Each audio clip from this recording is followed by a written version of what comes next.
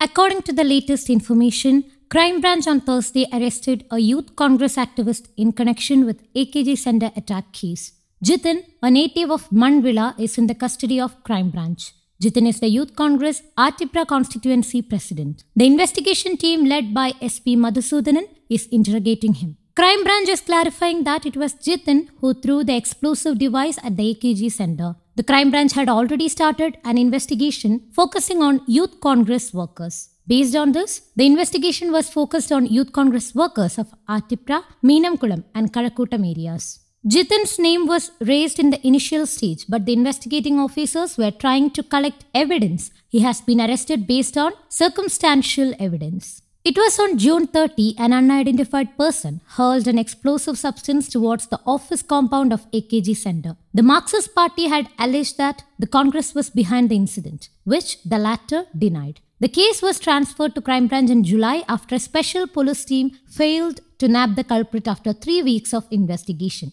The police had scanned hundreds of CCTV footage, questioned about 250 suspects, and checked more than 5,000 phone records. All that they could discover was the assailant reached the spot in a red Dio scooter. The investigation team couldn't identify the vehicle's number owing to the poor visuals from CCTV cameras installed at the nearby houses. A case was registered with the Cantonment Police Station on July 1 in this regard under Section 436 of IPC, Mischief by Fire or Explosive Substance with Intent to Destroy House, and Section 3A of the Explosive Substances Act, causing explosion likely to endanger life or property. AKG Center attack case, which was initially investigated by a special team, was handed over to the Crime Branch due to lack of progress. The special team collected and investigated complete information of all the people who were using the two-wheeler where the suspect was believed to have arrived, and the information of the people in the firecracker shops in the city, but the suspect could not be found. Police had said the explosive substance was hurled at AKG Center, situated in the heart of the capital city,